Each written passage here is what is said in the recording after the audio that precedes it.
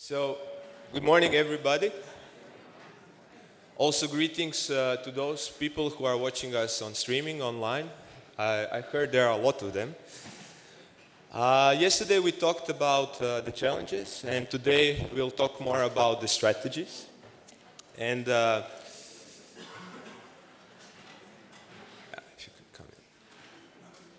so just to short introduce myself, my name is Tomislav Tomašević. I come from the Institute for Political Ecology in Croatia, and I'm here really honored that I can present Barbara Muraca, who will give a lecture from capitalist accumulation to solidarity economy. Barbara will speak around 45 to 1 hour, and then we'll open the floor for the questions and comments from the audience. So just a short introduction, Barbara Muraca is currently assistant professor for environmental and social philosophy at Oregon State University and co-director of the International Association of Environmental Philosophy. She holds a PhD in environmental ethics from the University of Greifswald, Germany. From 2012 to 2014, she worked as a senior researcher with the colleague Post-Growth Societies at the Institute of Sociology of the University of Vienna. And in 2014, as many of you probably know, participated in the organization of the 4th International Degrowth Conference in Leipzig. Her research interests encompass social philosophy, sustainability and degrowth research, environmental ethics, process philosophy, feminist philosophy, and ecological economics. On degrowth, she has published several articles, both in English and in German. She explores the importance of concrete utopias and social experiment for a social ecological transformation. She's passionate about environmental and social justice and, of course, philosophy. So, without further ado, Barbara, please take the floor.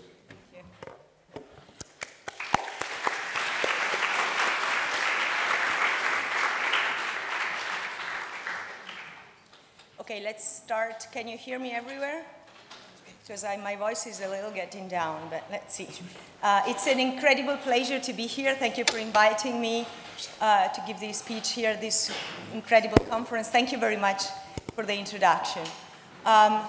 It was a little bit strange when I got the invitation of giving a keynote speech at the 5th Degrowth Conference, because I had already given a keynote speech at the 4th Degrowth Conference in Leipzig, so I was kind of struggling with myself. What can I say that is different? And I adopted the Star Wars strategy. So this today is the first episode, which comes before what I presented in Leipzig. So if you want to have the two episodes together, this is still available on the website of that conference. And that talk was more focused on the transformation of the social imaginary and degrowth as a concrete utopia. Today, I'm focusing more on the core topic of this conference, which is more about institutional transformation. And I will also say something about challenges and not only about strategies. So this is what I want to talk about today. I think there is an echo with the mic, so I don't know whether let me know what I have to do. So starting briefly, very briefly, because it's a huge topic, talking about the capital accumulation and the logic of growth and how they interact and relate. In 3 steps: expansion, control over the margin as marginalized, and the luring into hegemonic culture. I will then talk about why I'd rather speak about growth societies and not societies that grow, and why and how they're entering a crisis. And then moving on to alternatives and degrowth as a project for a radical social transformation, in particular listing up in a non-exhaustive way some kind of radical transformation of institutions, and I leave out a lot of that. And then moving on to also to practices and how they are related to institutions. So, capitalist accumulation and the logic of growth. What is growth? I'm not starting from there, but just to remind us, when we talk about growth, usually the first thing that people think about is monetary growth measured by GDP. I would assume that everyone sitting in this room knows very well that this is not the whole story, and that monetary growth is very much related to the material flows in the economy. This is why most people sitting here, when talking about growth, consider material growth. The material and energy flows, and especially the overexploitation of ecological and social resources and things. What I want to focus on in my talk is another way of approaching and understanding this, which is considering growth as a structural growth, if you want.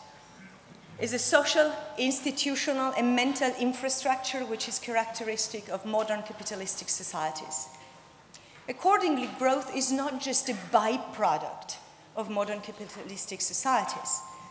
It plays a structural role for the constitution and reproduction of capitalistic societies. The growth imperative of capitalism, according to Eric Pinault, can be framed as the monetary production economy based on accumulation. So there is a very strong correlation between the logic of growth and capitalistic accumulation in a specific way, which is characteristic of modern capitalistic societies. This would take a whole talk of its own. I am just focusing on this relation between the logic of accumulation and the logic of growth in 3 steps. First one is considering the logic of growth under capitalist accumulation in terms of expansion. Expansion at least in 3 dimensions: in space, in time, and in terms of what I call life energy. Let me explain. Expansion towards new territories in a most immediate sense of the term expansion, in a literal sense, really occupying and taking on into capitalist mode, into capitalistic commodification of territories in the sense of land grabbing, wild extractivism, but also in a metaphorical sense of the term, like the ongoing commodification of ecosystem services, for example, and ongoing privatization. It's not only about quantitative expansion, it's also about the quality of the expansion, which happens increasingly in late capitalism towards risky areas and territories, again, in a metaphorical and in a literal sense of the term. We are observing right now an increasing willingness to take risks. Just think of technologies like fracking, geoengineering, and deep sea drilling, GMOs, and the like, right? So it's a kind of expansion into risky areas. François Schneider has used this term that I keep quoting because I think it's very useful to use, is that the expansion is based on expanding the possibility for further expansion, which means expanding the capacity to exploit. In a very literal sense, creating large infrastructures like the highway that should cross the Tipnis in Bolivia is a way to have access to more resources and extracting these resources. So large infrastructures are an example for expanding the capacity to exploit. There are other examples, but also the deregulation of financial markets is a form of expanding the capacity to exploit, having more capital in terms of money flowing around that ends up indeed in, for example, land grabbing. Expansion is not only expansion in space, it's also expansion in time and in life energy. And if we talk about expansion in time, we're talking about intensification, which is essential for supporting capitalist accumulation.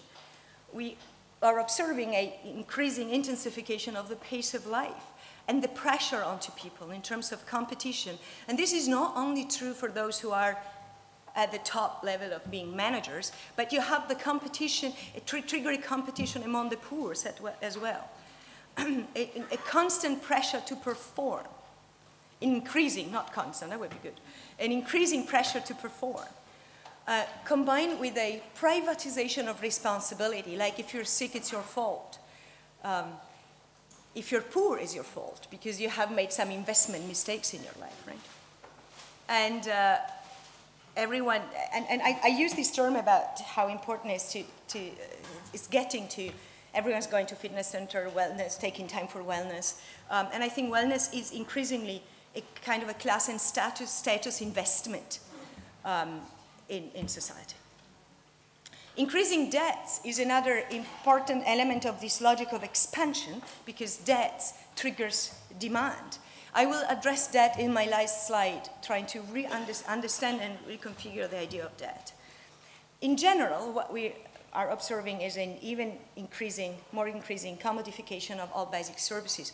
I moved from Germany to the US, I've been there for 2 years, and I'm kind of, it's not that I didn't know that, but living that on my own skin, so to say, it's really interesting how it means, what it means to live in a place in which most basic services are commodified, education, health, and so on, and all the area of reproduction. In other words, capitalist accumulation as expansion is an increasing marketization and commodification of life processes, both ecological and social. The second step, what in capitalist accumulation and the logic of growth mean, is the control over the margins, not because it is a margin of its own, but because it has been marginalized. This is a kind of indirect control of so-called peripheral territories. Again, peripheral from the point of view of what is the power of definition of the center. This is not occupied and included into the capitalist logic of commodification directly, but it is functional to that very logic, and it's rendered functional to that very logic by means of a kind of indirect control. For example, as a reservoir for further expansion in the future and for crisis buffer. Consider, for example, the amazing creativity of folks in the new media that are developing new ideas some of them in a commons-based way. This could be considered as, from this point of view, as a possibility for further expansion in the future, right? So let it happen. And even subsistence farming is very functional as a kind of buffering. I'm not saying that it's bad. I'm just saying it works very well as a kind of buffering for crisis. In general, capitalist accumulation and under the paradigm of the growth imperative controls the so-called reproductive activities, both social and ecological, by means not very much of including them into the commodification, but of devaluating them. Consider the how underpaid people working in the care sector are, for example, and how environmental damage is being externalized and shifted onto other regions and other social groups, including the future. Discounting is nothing else than that kind of shifting the burdens onto future generations and externalizing the consequences. This devaluation and this marginalization is essential for the logic of growth and the logic of capitalist accumulation, and it's implemented by means of oppression and discrimination in different ways. To say it differently, the area of reproductivity, I always write the word according to how Adelheid Biesecker and Sabine Hofmeister do it with the RE in brackets, because to call all the regeneration processes and activity as merely reproductive and non-productive is part of this logic of marginalization. They are not the real stuff. They're not the core of capitalistic accumulation. But they are, in a different sense, very productive. They are the basis for society reproduction and regeneration. So these are necessary conditions for capitalistic accumulation, but they have to be kept as devaluated free gifts in order for that logic to keep working. And the last example that I'm giving is, the last dimension that I'm addressing is the logic of growth under capitalistic accumulation as a kind of luring people into the hegemonic culture of growth. The German sociologist Harald Welzer uses a pretty interesting term, which is that growth is a mental infrastructure. But you could also use Serge Latouche's concept, which is very well known in the degrowth movement, of a colonization of a social imaginary by means of the logic of growth. The social imaginary is that background of all shared and established values, the basis for the collective self-understanding of communities and societies, that which legitimizes our practices, our actions, and our institutions. And that has been heavily colonized by the logic of growth as a pervasive and dominant paradigm that shapes social expectations and guarantees recognition, not very much in the sense of prestige, but in the sense of what we all need to be humans, which is to be seen by others. So we all cannot be humans without others seeing us as members of the community. So the pressure is very high to correspond to the collective expectations and being acceptable in the eyes of others. And this is the power of this colonization of the social imaginary, because it's very hard to step down from it. And the costs, the social and cultural costs, are very high. We end up dreaming ready-made dreams and gave up dreaming our own dreams, even daring articulating our own dreams. The American dream is the best example of a ready-made dream that can be bought if you have the money for it. In late capitalism, the logic needs, for the logic of growth and the logic of capitalist accumulation, needs neoliberal subjects, which means, translated, that we all have to be entrepreneur of ourselves. And many of us are that and are happy to be that, because there are some elements which are even interesting about that. Being an entrepreneur oneself means that the individual is like an enterprise, is investing in herself. It's considering her own life as a portfolio, an investment portfolio.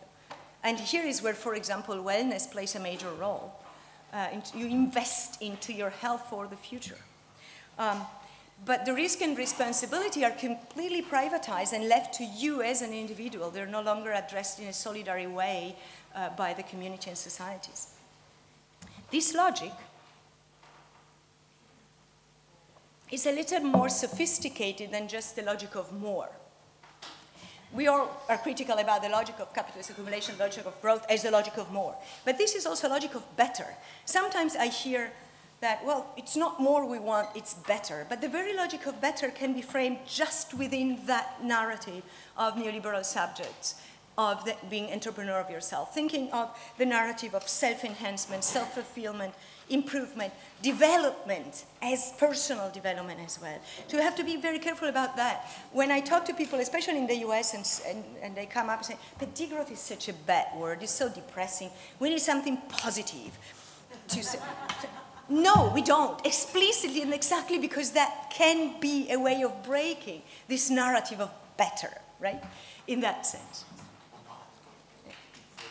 Okay, sorry.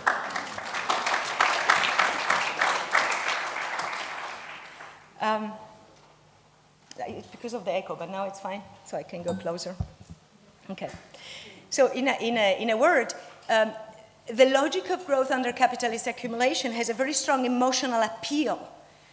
And that emotional appeal, on the other hand, leads to the use and commodification and use for capitalistic accumulation of our creative desire and creative desires. Having presented that in a brief way, let me say why I don't speak of societies that grow or might not grow, but I'm speaking about growth societies when talking about modern capitalistic societies. This is something that is a link to the other Star Wars episode, right? So you have seen this already. I'm just using it here, this slide again, because I think it's pretty good to present this idea. Modern capitalistic societies need growth to keep going for a bunch of reasons. At least this is the narrative embedded in the logic of growth. And we have heard yesterday, Clive has deconstructed and dismantled that very logic. To secure well-being, to create employment, to support and generate revenue for the welfare state, which is probably one of the most important functions that economic growth has played, to keep social conflicts down, and to save the face of the pseudo-democracies in which we live, in terms of the output legitimation, meaning increasing welfare instead of increasing participation. I use, and most of you know that picture again, so sorry if I'm using that again, but I think it's very clear what it means that modern capitalistic societies stabilize themselves dynamically. I use the metaphor of a crazy bicycle. modern capitalist society are like a crazy bicycle. This is why you have a hamster sitting on the bicycle.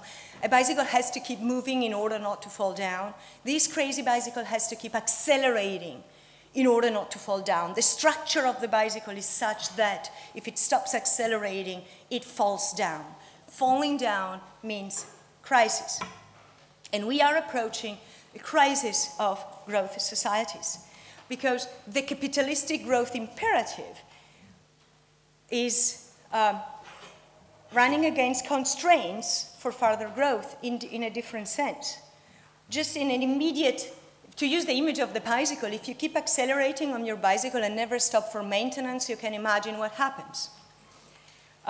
So the very logic of constant acceleration undermines its own conditions of reproduction in the long run. The promise attached to that might have worked in certain social groups in certain countries for a certain time, but is no longer working in general. And the output legitimation is also no longer delivered as it had been. So we are facing also a crisis of democracy in terms of a crisis of the output legitimation. And of course, very important are the thresholds through which we are going. I don't like to use the term limits. We had a discussion yesterday, a whole session about limits. I rather use the term thresholds because a threshold means that after the threshold, the qualitative, something changes qualitatively and you cannot keep using the same tools that you used before to address it. And we're talking about ecological threshold and social threshold just the same. So we are approaching a crisis of growth societies. If nothing changes and the bike remains as it is, what happens is that the bicycle falls down. And this is the scenario of economic shrinking, which I don't call degrowth, because it's different from what we are here for and what we're talking about. And I don't like speaking about the end of growth. I'd rather speak about the end of easy growth. Things are getting more complicated, more challenging, and keeping growing is increasing even more social conflicts all over the world. So in a word, if growth-based societies stop growing, they enter crisis, destabilizations, impoverishment. So what happens here? If everything stays as it is, the business as usual condition, are we entering a new phase of capitalism without growth? Is it still capitalism? How would that look like? I think that this is a pretty plausible scenario. And I have a sense, living in the US, that we're pretty close to that scenario already. So we're moving from growth capitalism to a stagnation economy in which inequality is dramatically increasing and social mobility is basically frozen. We have many more social conflicts that cannot be addressed by the comfortable perspective of growth, so they have to be addressed in a different way by means of ideology, manipulation, or direct social control and repression. We have less or no redistribution and the end of welfare-based services. And this is, some scholars are addressing that. The face of capitalism would change from accumulation of capital, which is reinvested in order to generate more capital, to accumulation of wealth, money being invested in luxury goods, pretty much like it was the time of the feudal societies where you did have investment, not investment, sorry, but just spending money for luxury goods for the few. There are some conservative critiques of growth, and I don't consider them part of the degrowth discourse, who say, well, but it's not all too bad. We will have a scenario in which a reduction of working hours will come, but with no redistribution of money or of time. So people will have to have multiple jobs, will have to take care of their children and of their aging parents and maybe disabled friends or family members, because this is all completely privatized and reallocated to the families with the consequences that you can imagine in terms of gender relations and how that is distributed among the genders. But some says, well, that's not too bad because we can have a cultural adaptation. We can move from material to spiritual or cultural values, so people will be happy anyway. This is why I have a very strong allergy against arguments, not because I don't think that it's important to move from material values to other values, but there is a danger if we don't consider that within the structures in which we live, to push that too far and to consider happiness as the measure of the change, because you could indeed have happiness under these conditions, subjective happiness.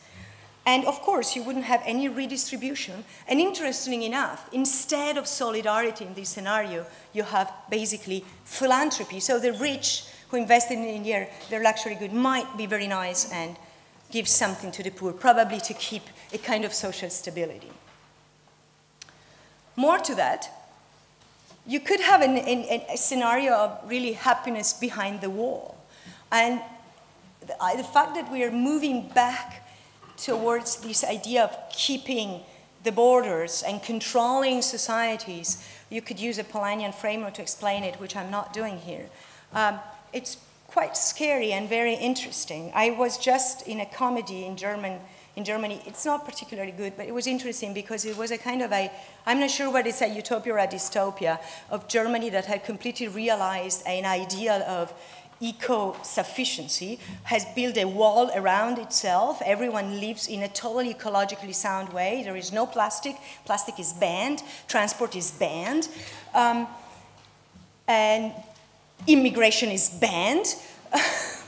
Of course, there is no need for people to get there. Everyone should be happy in their own place. And there is no reason for the people to leave the country because they're happy. And happiness is an ideology. You have to be happy. If you're not happy, it's a problem because it's a happy. And I am reminded of the place where I live now in the US, but it's a different topic. And there is a strong ideology of self-sufficiency in terms of autarky, and this idea of being, we made it to the lifeboat, this idea of the lifeboat privilege, with all the consequences that we know. Let's ask the good life for whom, at whose cost, and under which conditions. You do have ideas of forms of radical, in a sense of right-wing bioregionalism. Not all bioregionalism is that way, but it's being co-opted by almost eco-fascist perspective to a certain extent, which means population control. The issues and happiness about cultural and spiritual values are available for those who don't have multiple jobs and have to take care of their family members or friends who need care, but just for those who can afford it. And we have an exclusive and excluding solidarity with conflicts and competition, not within the small lifeboat, which is protected from the outside, but among communities and different groups. From this point of view, solidarity or solidarity economy, which is one of the topics I mean, to talk about, solidarity is not just a nice to have. It's not a wishful desire. It is a necessary struggle faced with that scenario. Okay, whoa, let's move on to the second part, which is about alternatives. So what can degrowth, the degrowth discourse and the degrowth movement say here? What do we have to offer? I think that scenario is fairly plausible. And I think that degrowth is a project for a radical transformation of society beyond capitalism, and this is the only way how it can work. It requires a transformation of society's basic institutions, and this is the motto of the degrowth movement. It's not comparable to the scenario of recession. And again, sorry for those who know that image already, I like to use this other image, which is a different bicycle.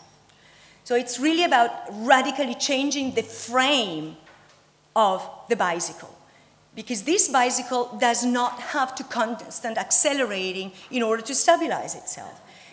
But it doesn't have to be still and not move. It can move in different directions. And it's large enough to host different people. And this bicycle is a space frame bicycle. It is designed on a commons-based way. So it is designed as an open source. Everyone can use the design and change it. It can be reassembled in different ways according to the needs. It's a low-tech, to a certain extent, bicycle. And that's, I think, as a symbol of the kind of radical transformation that we need to move towards degrowth. And it's indeed a transformation for a creative and collective alternative path for a democratic, just, and solidary stabilization of society beyond growth.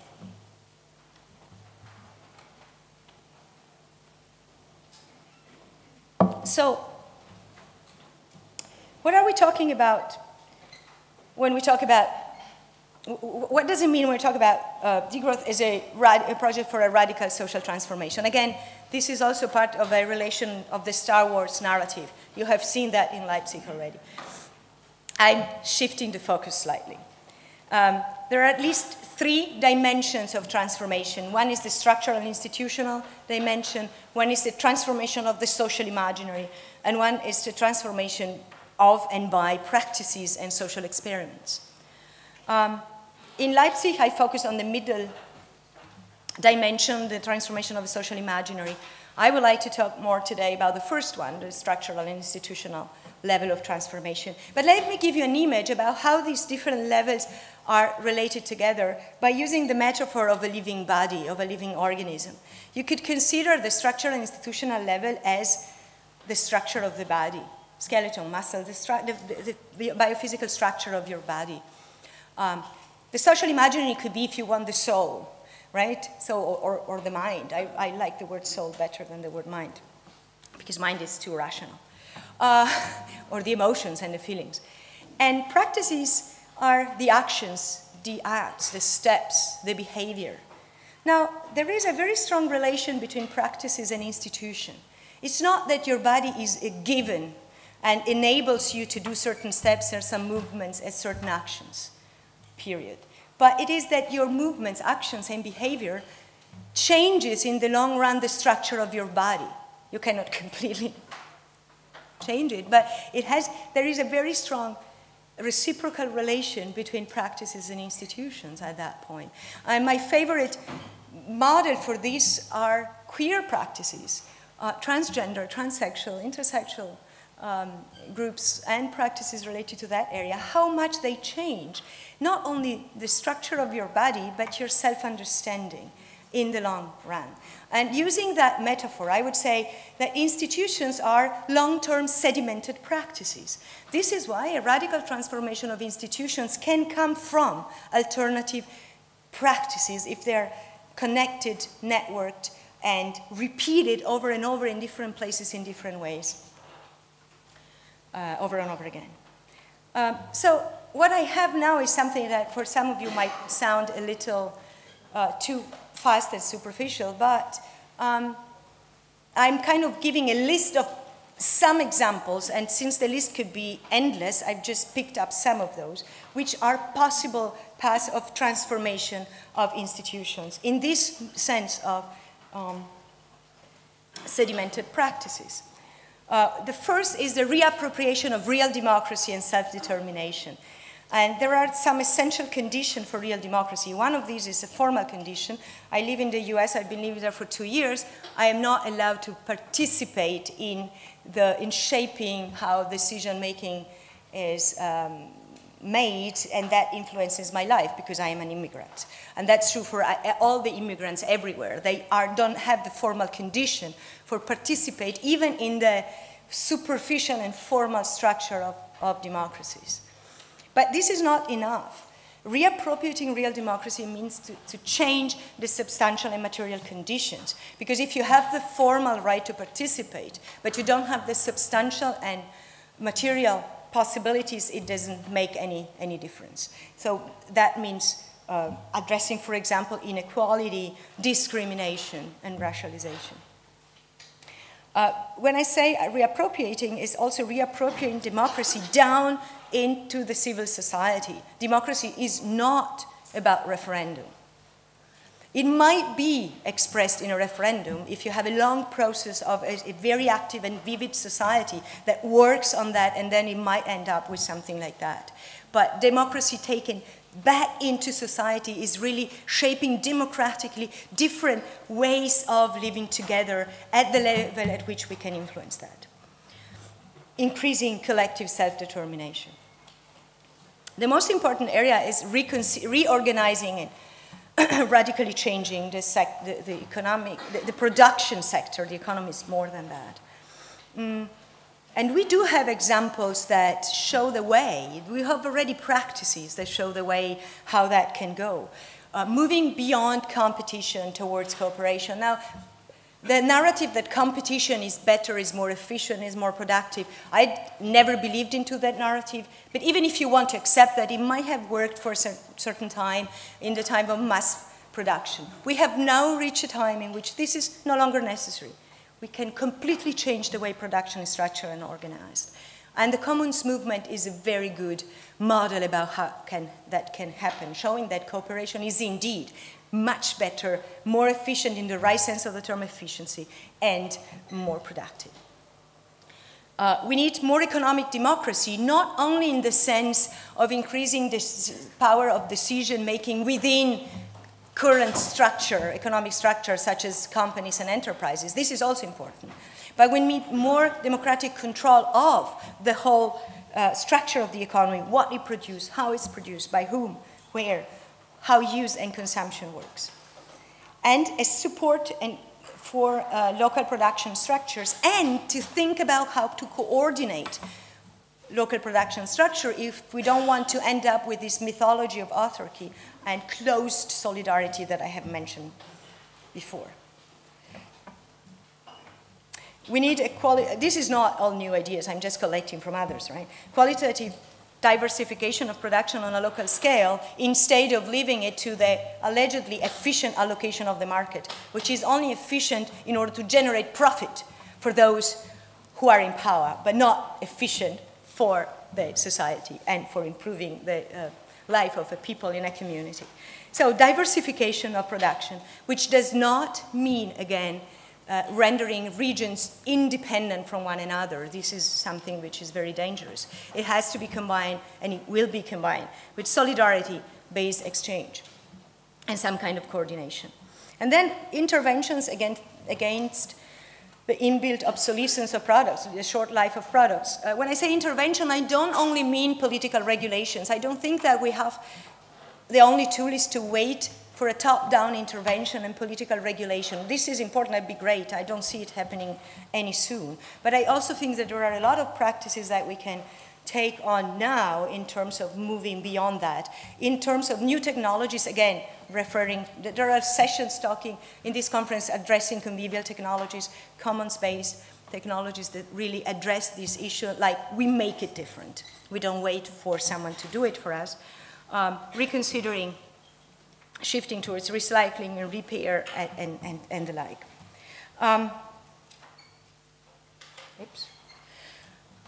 Reorganizing innovation and infrastructure. Again, there is much more to say about that. I'm just giving some headlights. In the same sense that I mentioned before, developing convivial technologies and innovation which are for the common good, which are not at a level that cannot be controlled by people and are only in the hand of a few experts. And these kind of technologies, like large-scale technologies, which are only in the hand of experts, increase our dependencies dramatically. Whereas convivial technology are technologies for autonomy, are technologies that reinforce not dependency, but autonomy. And thinking of alternative infrastructures that are not oriented toward expanding the capacity to exploit, but to reduce it, such as shifting towards maintenance, conviviality, and sharing. When I was in northern Germany, northeastern Germany, in Western Pomerania many years ago, I remember that the roads had holes. All roads had big holes, and for cyclists was a nightmare. And then I remember we were talking with the local administration, saying, can you just repair the roads? So, well, no, we have our budget structured in different areas, and the budget that comes for infrastructure is to build new infrastructures, and we're not allowed to shift that budget to repairing existing infrastructures. So this is an administrative level which is, I would almost say, ridiculous if it weren't tragic, right? So they couldn't shift the budget. They could build new roads, and they did. They built a highway, but they couldn't repair the bike lanes. I've heard an interview with Winona LaDuke recently on Democracy Now!, talking about the struggles of indigenous people in Dakota and other places in the US and Canada against pipelines. And one of the critique that has been moved to her is the usual critique, well, but it is essential for creating jobs. We have all these skilled people who are very good at building pipelines. And she answered, yes, it's true. They should build pipelines for the people rather than for fossil fuels, and mentioned the fact that they should build pipelines to get water to the citizens of Flint, Michigan, so that they can get water which is not contaminated, instead of building pipelines for fossil fuels. One incredibly important area which I'm not addressing is reorganizing education and how knowledge is being generated. Not just with nice words. Inter-transdisciplinarity are very important, but they're just fashionable words.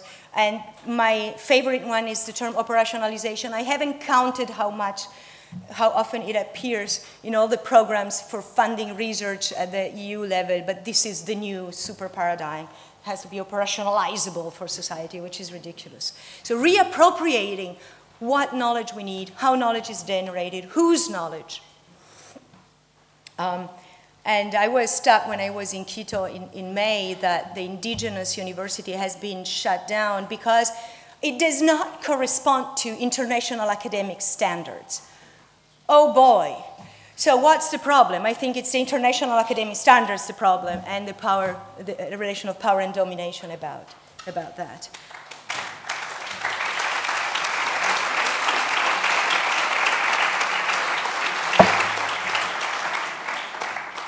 And we need other types of knowledge as well, value-oriented and value-orienting knowledge.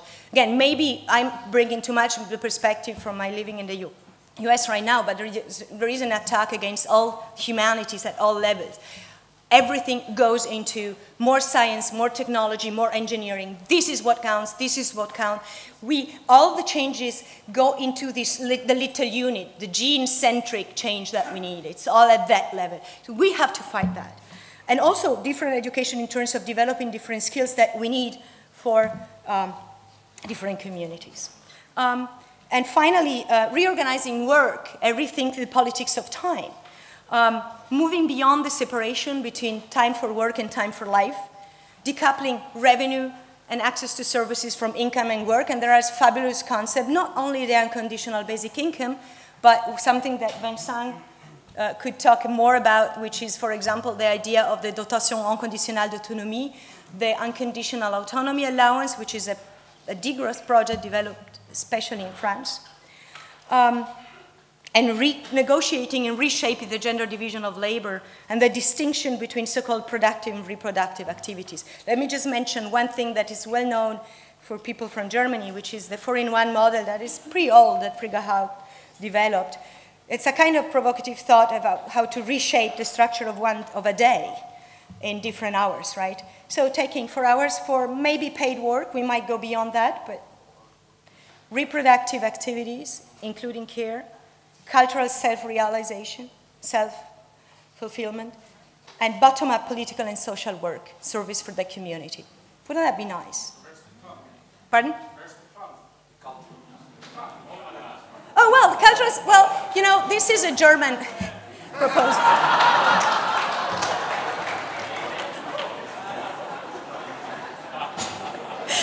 Actually, I think the cultural self-realization can be framed as fun. Okay, so I can't enter into the discussion about, all right, this is a great list, a wishful list, how do we go there? I think that the degrowth movement has a very strong power for moving towards the transformation that it needed as a platform and as a bridge among different social movements. And I have mentioned that already in the other Star Wars episode. In enhancing strategic and substantial alliances between so-called antagonistic and prefigurative types of protest movements and social experiments, such as and it is happening. The indignados and environmentalists, squatting and urban bottom-up reappropriation projects, so more antagonistic projects and more prefigurative models.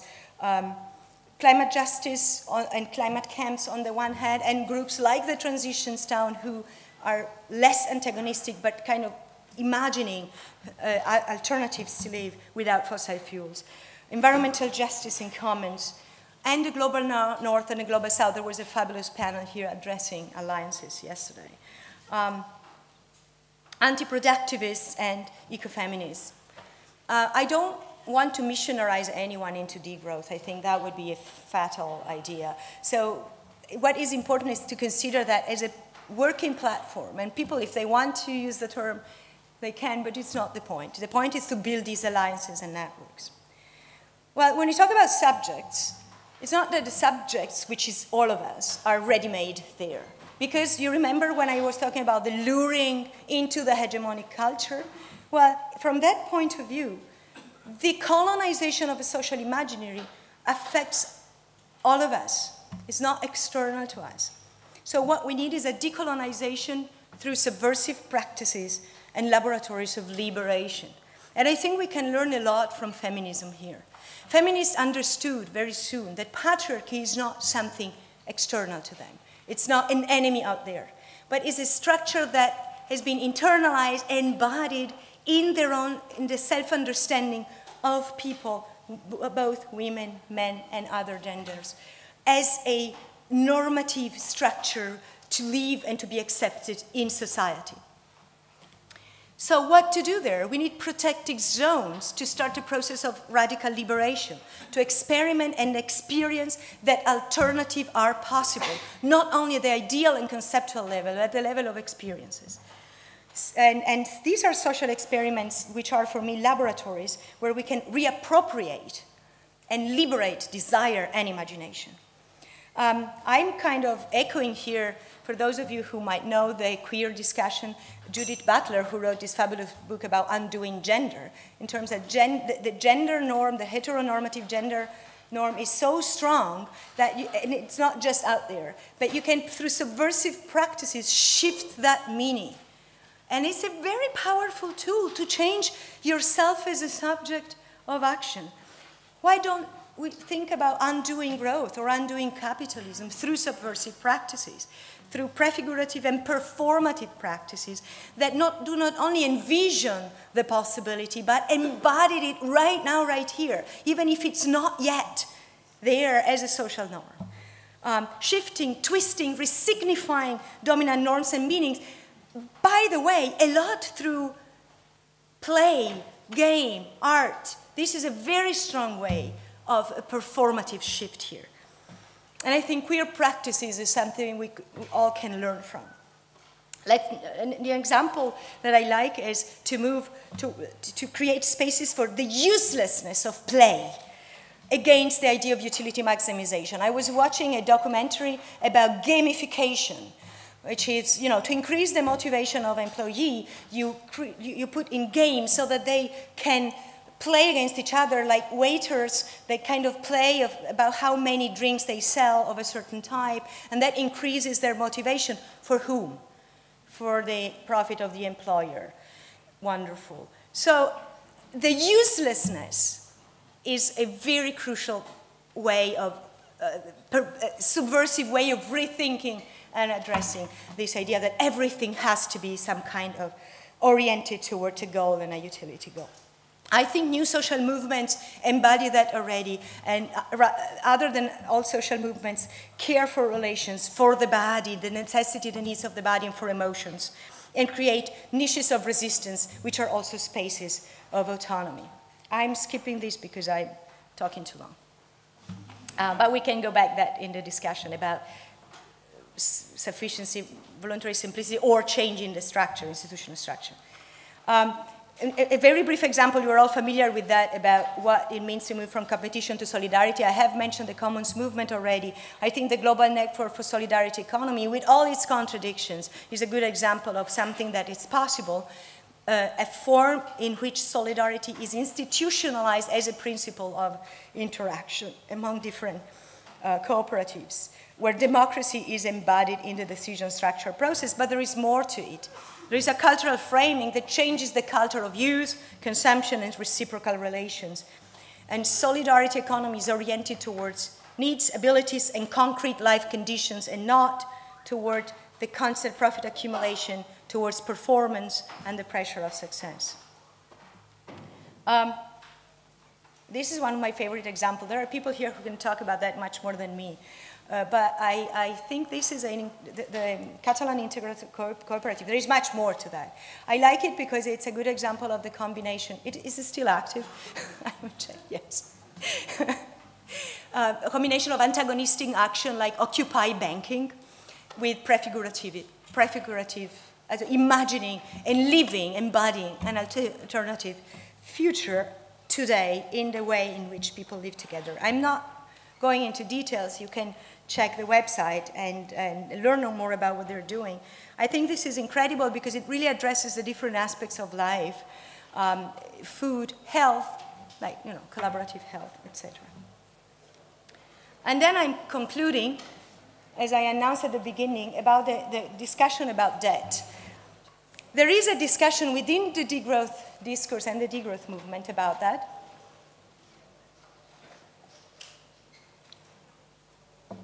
And if you read the Degrowth Vocabulary for a New Era, you find that in the introduction as well, about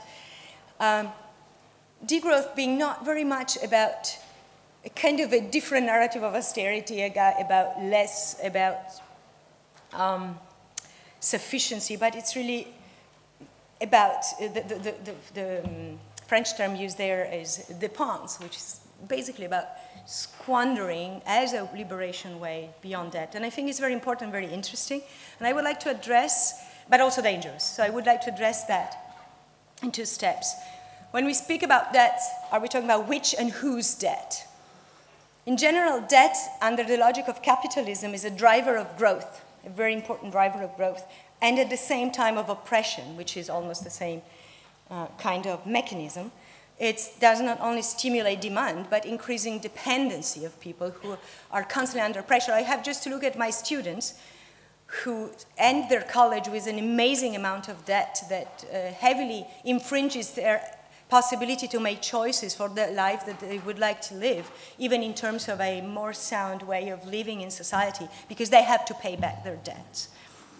This is the visible debt of capitalism that focuses only on one side of the dependency, because debt and indebtedness, private and public indebtedness, is a fundamental driver and a fundamental structure to keep capitalist accumulation ongoing. So you could consider that there is a reciprocal dependency here, and people who are indebted have a kind of a power about that because their dependency is functional as essential for that will to keep moving.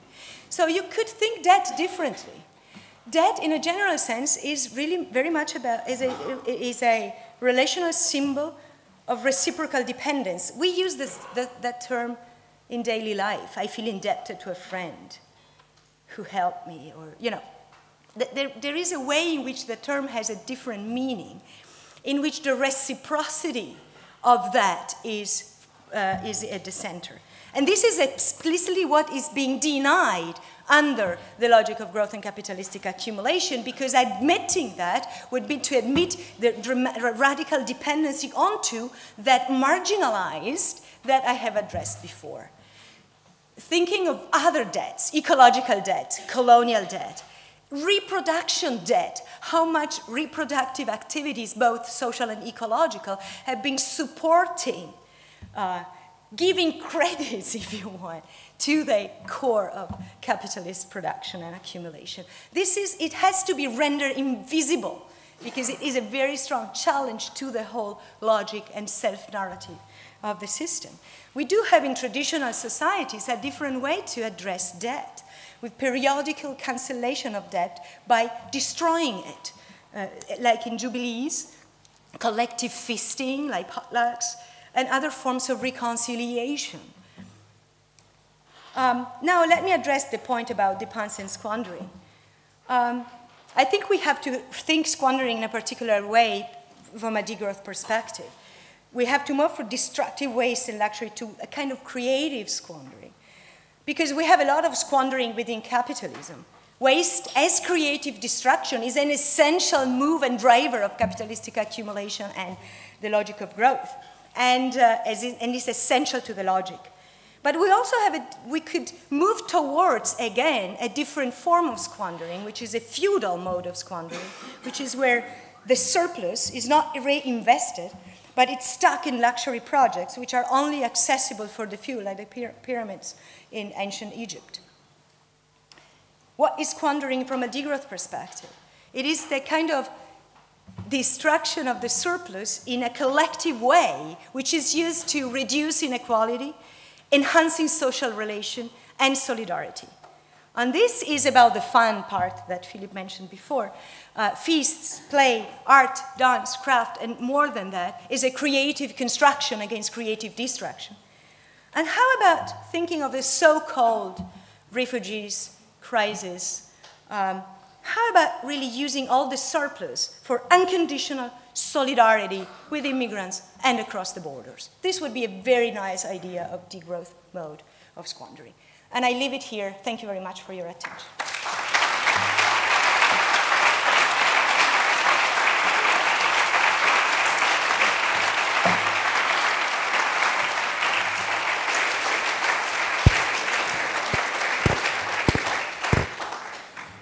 Thank you, Barbara, so much for this very comprehensive talk, giving the structural analysis of the problem, but also outlining so many strategies that we can actually discuss during the day in the parallel sessions.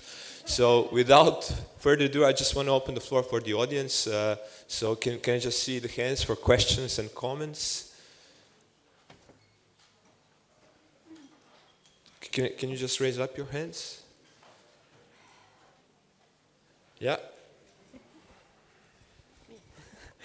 Okay, thank you. I'm Judith from University of Debrecen in Hungary. It's rather a comment than a question. Along the days and also today, I have this word of balance in my mind because, for example, you were talking about entrepreneurship mindset, and I think the reason why it's important because, for example, I don't have work and life balance because I think work is your life as well. So it can be a fun. And somehow if you are, have a social entrepreneur mindset, then maybe you are looking what is your strengths, what is the work you are looking for. So the words for me like balance, transparency and system thinking, I think which can help in this process. Thank you. Okay, I will just collect a few. And then give Barbara a chance to answer. Hi, I am Angelos Varvarousis from ICTA, Barcelona. Thank you very much, Barbara, for this fantastic presentation. I would like to focus a little bit on a part of your presentation that I think that was not developed as much as I would expect it. And is the discussion for the competition versus cooperation.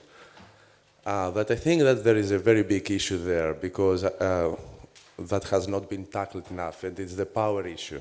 And the power issue, not only the interclass power issue, but the power issue within the groups, the power issue among people that are about to cooperate with each other. In the sense that many times we are talking about cooperation as something that eliminates power, but I have worked with several groups the last few years, and I can say that power cannot be eliminated. Possibly domination can be eliminated. So I would like you a little bit to say something on this topic, and a little bit like one more point is about the pants, that it's not only about feasts and party, but it is mechanism for the prevention of domination. Yeah.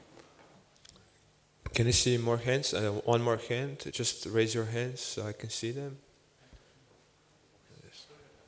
Right, okay. Hello, François Schneider. Thank you very much for this interesting talk. I want to say a few things.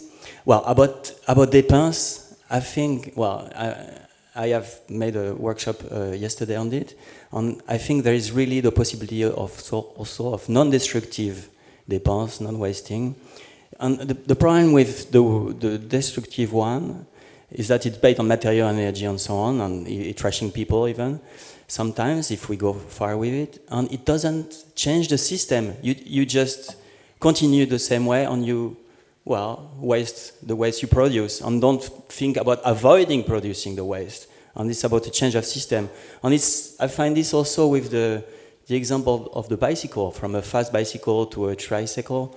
I find we don't change the system. I would more take, instead of elephant bicycles, take things like an ammoniac plant, you know, Haber-Bosch process, a highway system. You know, these are things we need to transform into bicycles, really to feel that we have a transformation. And can I mention about a very important workshop we have this afternoon? Right. Okay. Barbara, please, if you can answer this free, and then we go for another round. Thank you. Thank you so much for these questions. I can address them briefly, but I really understand them as contribution to further discussion, and it's great we have more time for that. Though the social entrepreneurship, I know that the values there are different, as you have mentioned them in terms of transparency, balance system thinking, and it's a change, a shift within the logic of an entrepreneur. When I'm talking about the neoliberal subject as entrepreneur of herself, I'm talking about the main idea of the entrepreneur as someone who takes the risk on her own, in which there is the idea of investment and return of investment in the future. This is the main logic. Now, I haven't made up my mind yet about social entrepreneurship because I think there are many different modes. And it probably depends on the context, whether they might be or not in that logic. Sometimes, if they're, I wonder how they can be less dependent on the logic of paying back debts, generating profit. I mean, it really depends on what we're talking about, and there are such and such. I tend to think that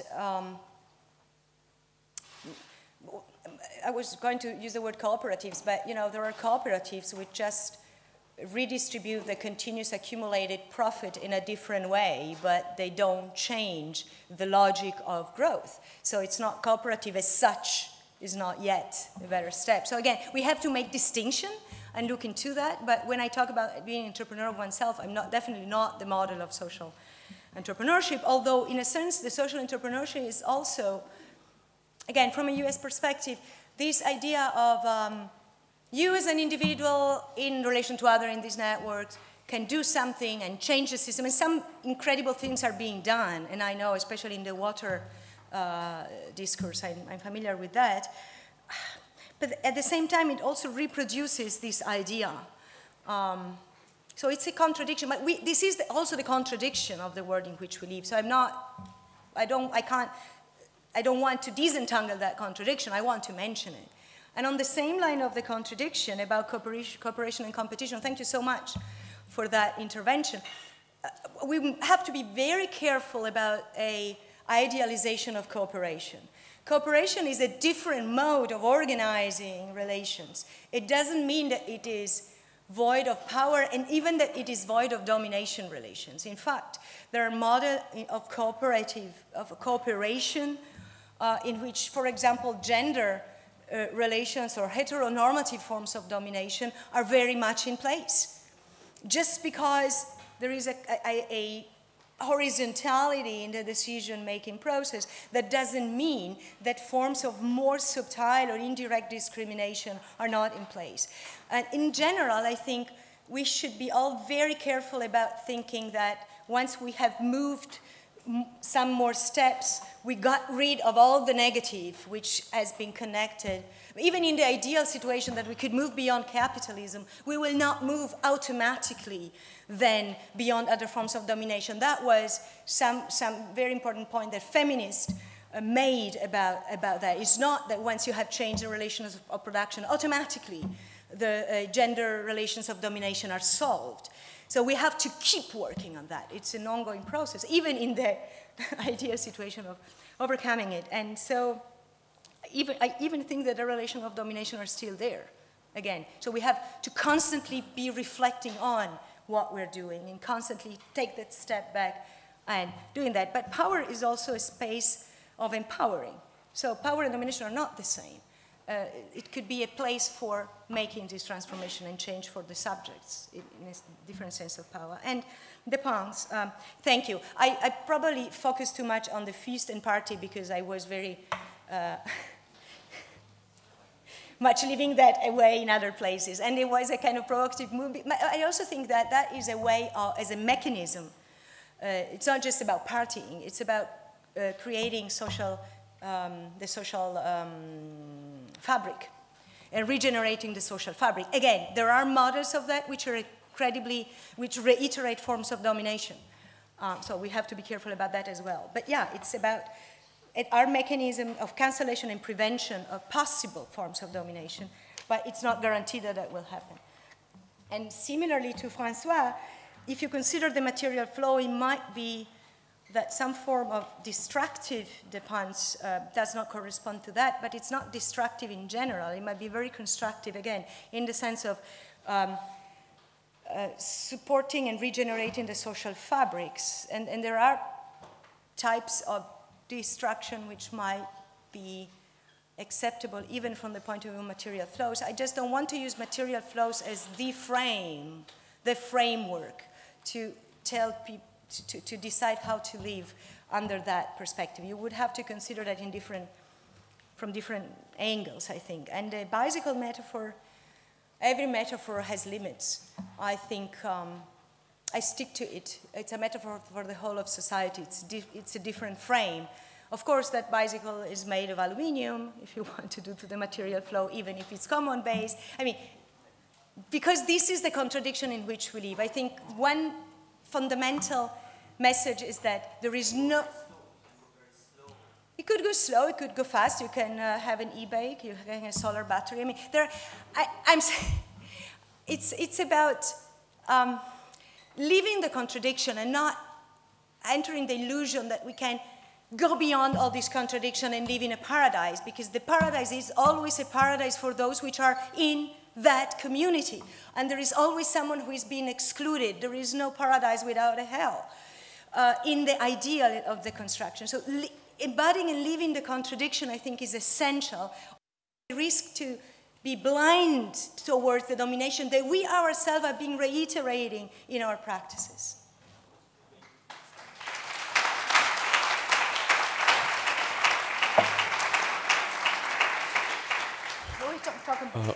We go for another round.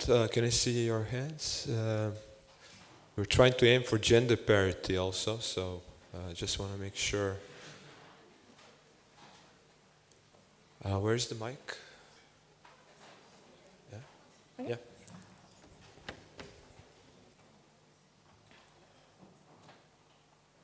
Hello. Thank you for your talk. My question is about something that I think is important to the decolonization of the social imaginary, but it has huge implications for the structures and institutions. And maybe the briefest way to express it is, I've been thinking lately that there's something very important. If we reformulated the Declaration of Independence's search for life, liberty, and happiness now, you might say that people search all the time for cost, comfort, and convenience. And these are not... These are utilitarian values which nobody actually espouses. I mean, they talk more about freedom and enterprise, but I just think this search for cost, comfort, and convenience is driving our own practices so much more than we acknowledge, and affects the design of institutions and infrastructures powerfully. And how can we tackle that? Thank you.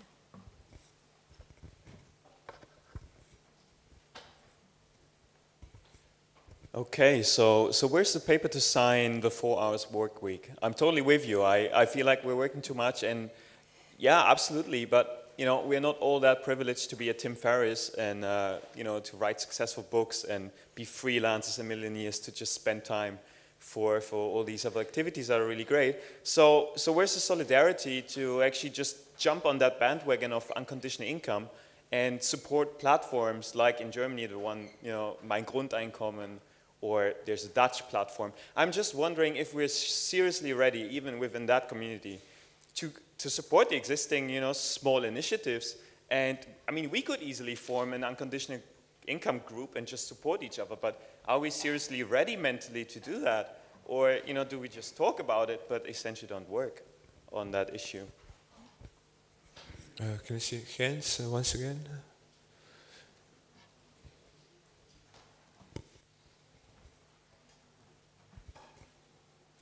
Heidi from WILF, Women's International League. I have a question which is linked somehow to the power question at the same time.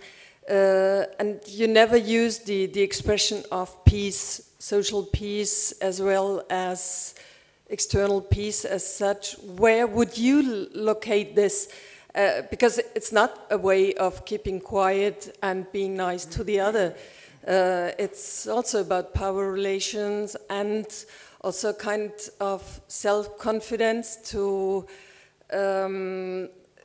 not to give up to fear and to but to speak out if a so-called crisis is coming up and peace is really in danger. This I would just like to know how you, huh? Yeah, I know. Exactly for that.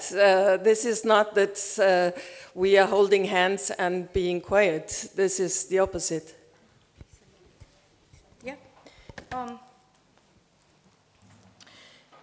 Cost, comfort, and convenience. Yes, I think this is essentially another way of saying what I mentioned about the output legitimation of pseudo-democracies or apparent democracies in which